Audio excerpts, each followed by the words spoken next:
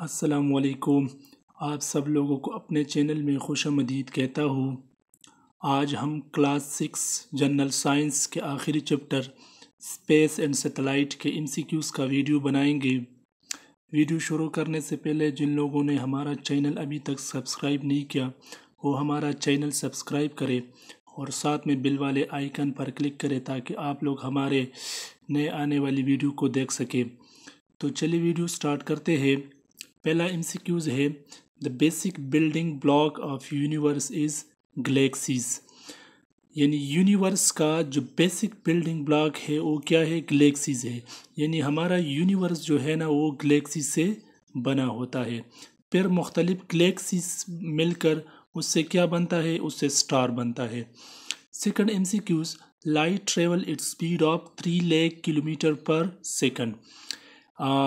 Speed of light जो है ना वो किस स्पीड पे जाता है, 3 लाख किलोमीटर पर सेकंड। ये एमसीक्यूज थोड़ा सा कंफ्यूजन वाला है, मैं आप लोगों को क्लियर करना चाहता हूँ। बाज़ टेस्ट में ये एमसीक्यूज तरह आता है 3 × 10⁻8 और बाज़ एमसीक्यूज इस तरह भी आता है 3 लाख किलोमीटर पर सेकंड। यानी इसमें कंफ्यूजन की बात कोई नहीं है। आप लोग किलोमीटर की जगह क्या लिखते, 1000 लिखते।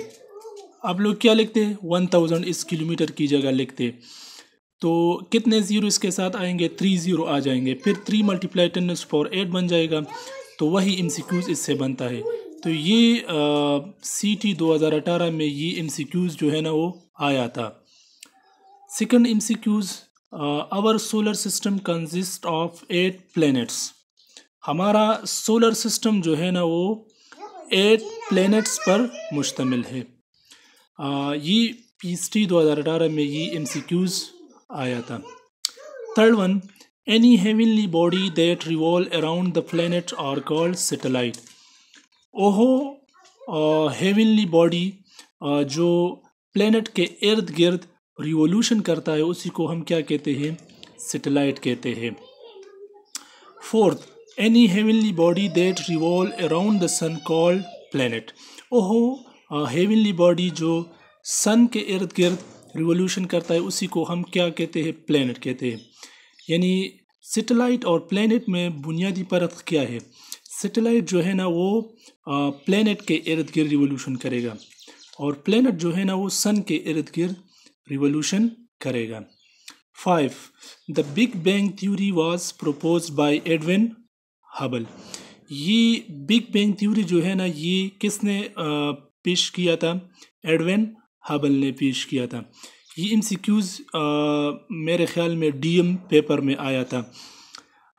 6, the first artificial satellite was launched in 1957।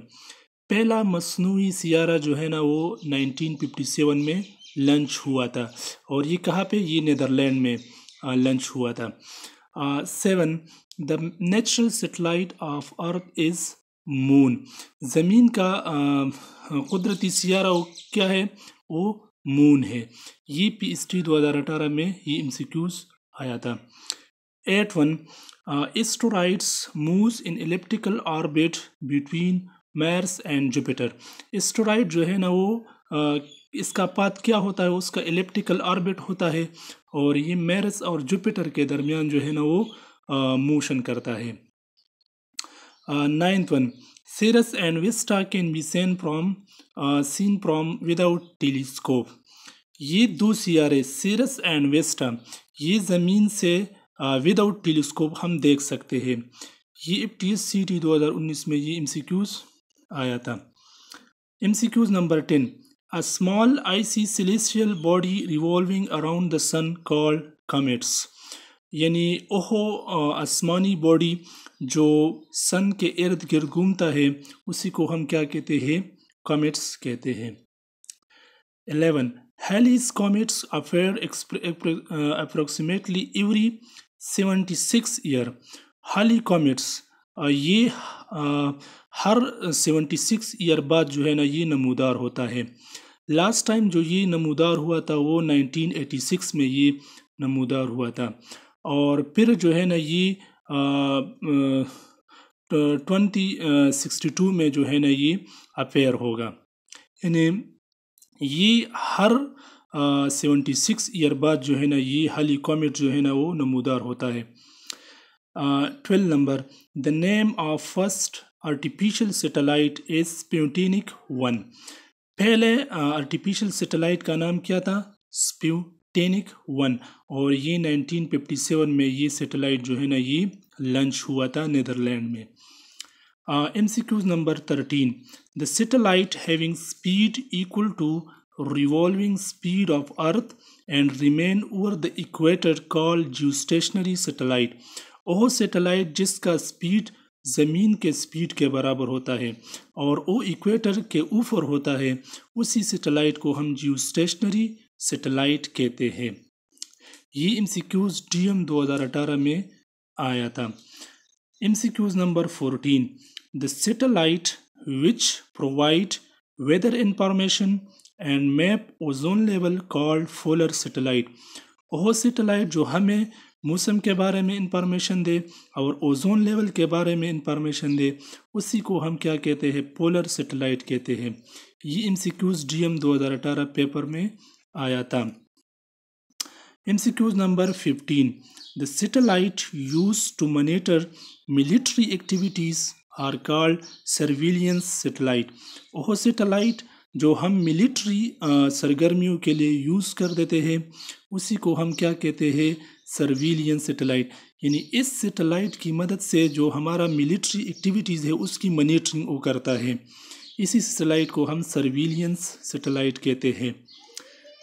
MCQs number 16, the first American to step on the moon in 1969 as Neil Armstrong. यानी ये पहला अमेरिकन शख्स था जो 1969 में चांद पर जो है ना वो गया था, और उसका नाम क्या था? Neil Armstrong. तो ये थी आज की वीडियो। जिन लोगों को हमारा वीडियो पसंद आए वो हमारा वीडियो लाइक करें और उसके साथ शेयर भी करें, और जो भी क्वेश्चन हो आप लोग कमेंट्स में लिख सकते हैं, मैं आप लोगों का इसका सूटेबल जवाब दूंगा। और थैंक यू फॉर वॉचिंग।